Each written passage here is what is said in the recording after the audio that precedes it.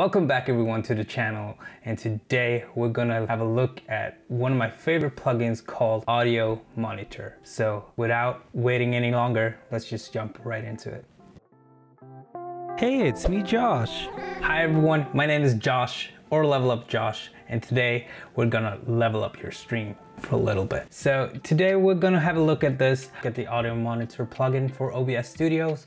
I'm sorry to say this everyone, if you're using Streamlabs OBS, it's not gonna work. I'm so sorry for that, but I suggest if you wanna use plugins, jump over to OBS Studio. It's gonna help you a lot. First of all, you'll have to download the OBS plugin here. You push on download, you go to the Windows installer zip, download that, unzip the files. I'm gonna show you how to do this right now. Let's do it fast.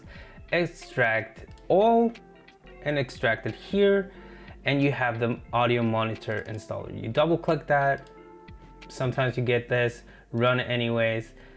With this plugin, you can have multiple audio monitoring sources, and people have been saying this might be the Voicemeeter banana or potato killer. Right now, I don't think so. They have a lot of things that they should implement in this plugin to kill Voicemeeter banana, but it's a fantastic app. Before this plugin came out, we had only one method for the audio monitoring on OBS Studio.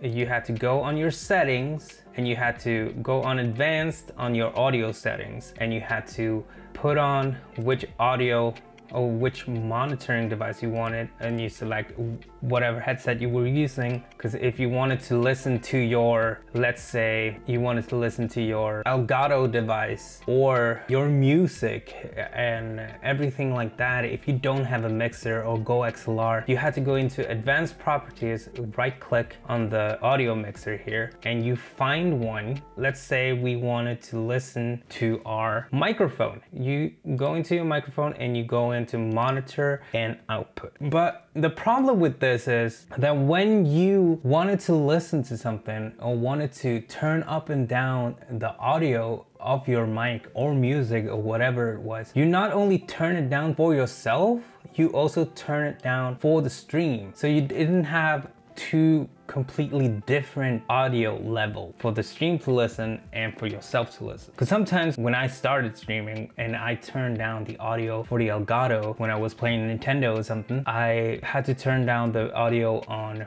my OBS or the Elgato source, and it turned it way down so I couldn't even hear it and my stream couldn't hear it at all. But with this monitor plugin, it's making it so much easier. If this video helped you in any ways, please consider leaving a like and subscribe to the channel so I can make more videos like this. Let's continue. After you install the plugin, you open OBS again, you right click the source you want the filter in, one of your audio sources. Let's say it's Elgato, my Elgato audio source. So you open that, right click and press filter. You right click or plus sign. I like to right click, add, and there you go. Audio monitor. I'll just leave it at audio monitoring. I like to have my audio around 60% instead of 100. You route it to whatever device you have. If you're using a headset or speakers or whatever. I'm routing it to my Arctis Pro Wireless, and that's it. There you go.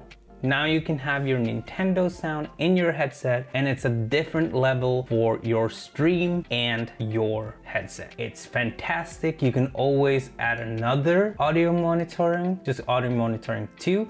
You have a partner or friend that you want to game with, and they also want to listen to the audio of the game or even listen to your microphone. You can put your audio monitoring on the game or on the microphone and choose which headset they are using, and they hear exactly what you are hearing. What I like to do with my audio monitors, because you know, alerts and all that stuff that comes through your system, your alerts or triggers or whatever media sources that you have, I like to put audio monitoring on my alerts, so it's kind of loud for the stream but not super loud for me, but it's loud enough for me to always listen. Because sometimes when it's only on the system, it's very hard to hear the alerts. So I like to split the alert and have it on my audio monitoring, or have an audio monitoring on that source. And for that to happen, you have to go into your alert. When you have that browser source of the alert, you have to control